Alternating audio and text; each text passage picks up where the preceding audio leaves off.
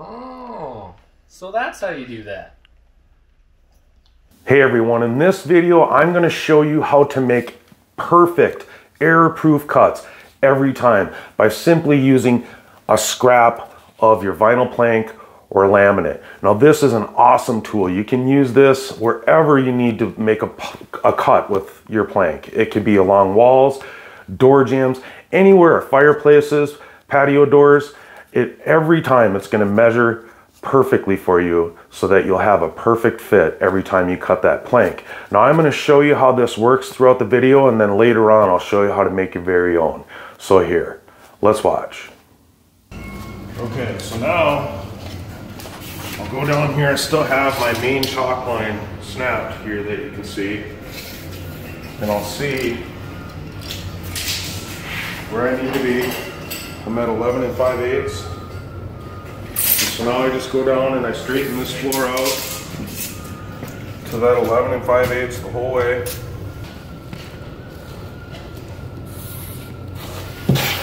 Now once you make your cheater board, you just put it up against the wall. Now you can go under the sheetrock if it's under, or you can just put it right up against the sheetrock. It really depends on how you want to end that. Now I'm using a permanent marker here, and this will come off with the denatured alcohol if you get any on a plank where it's going to be showing. I would definitely do a test piece though to make sure that that is the case. I have found one vinyl plank that it does not come off of, but I'm pretty sure they don't make it like that anymore, so you should be safe. You can see how nice this is, how accurate it is, and how easy this will be for you.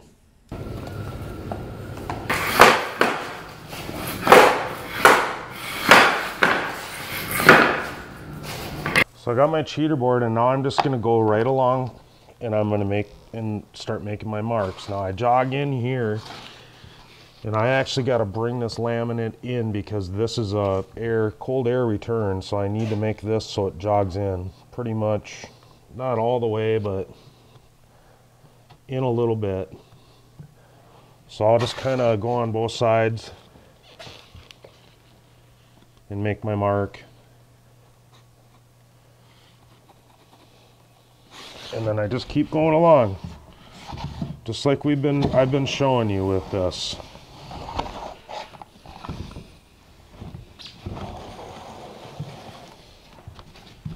And I'm just riding my board right along the wall, and it's following the curve. That's one of the reasons why I made this board a little shorter, so I can kind of follow the jogs of the wall. Now I just go right underneath the jamb where I cut it, and I'll stop just like I showed you right there, and I'll just draw it straight. Now this isn't going to make it all the way. We're going to have to put another board in there, but we'll get to that one later. We'll just keep coming along and marking this wall.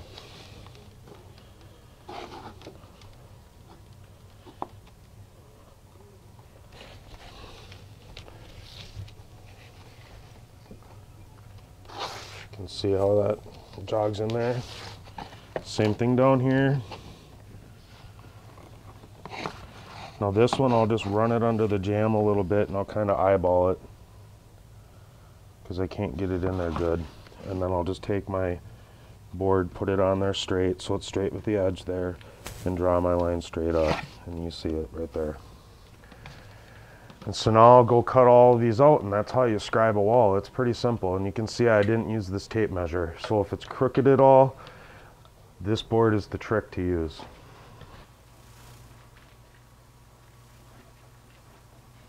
Okay, so I've got one more row to put in here before I get to this wall. And what I'm going to do is I'm actually going to figure now this row that goes in right here. I'm going to figure that right now. Now I know that this piece, when I cut it, is going to go here. I can cut the rest of my row like I said, put one more piece in, and then I got to cut down there. Now I'd just take my cheater board and I'd start making my marks. And just come and keep making my marks. And then I'll come to the corner right here, and I'll just figure, I'll come out about 1/4 inch and stay straight on this wall, and I'll just draw my line right there. So you can see, there's my cut for this next row. Okay, so I got this piece in, so now basically I just take it after I cut it here now and stick it in, get it in place, and you can see how that fit in there. This is the spot I'll use this pry bar, click it in. So now I can just slide this in, and this one I can actually slide under this time. So I'm gonna feel the wall and I'll pull it out a little bit. I make my mark, I'll come, make sure I'm gonna clear there, I'll make a mark, same thing on this side, make sure I'm gonna clear, and I'll make another mark. So now I'll go and notch this out.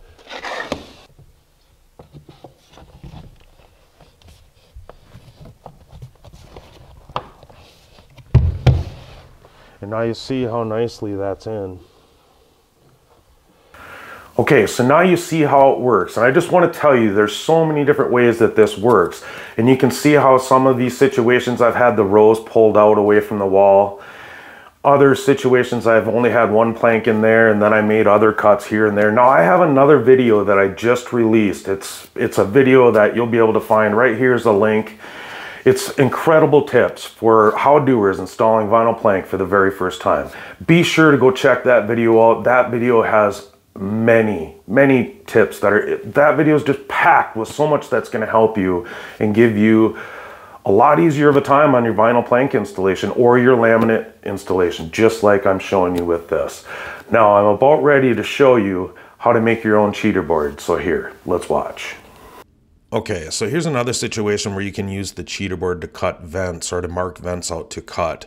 Now this is a little bit of a unique situation because where the vent falls is actually a couple boards away. And I talk more about these kinds of situations and other ways that you can use this cheater board in that other video I was just telling you about.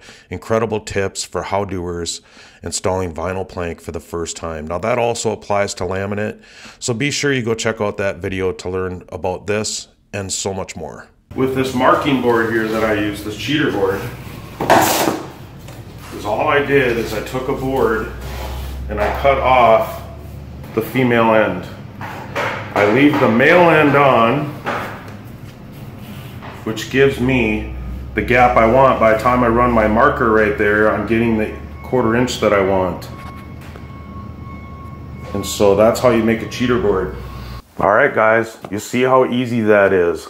This is just a great tool. And again, like I said, I have so many other tips that I can share with you that you can have a much easier time with your vinyl plank or laminate flooring installation. So be sure to go to my channel and check out my playlists. I have a ton of stuff in there that break down every step of your installation. So go check those out. Now my next video that I'm going to be releasing is a vinyl plank job that we're doing in a living room and an entry. And we're using Costco vinyl plank in there. I'm going to show my son-in-law how to install, so don't miss that video. I'm Joe Latender.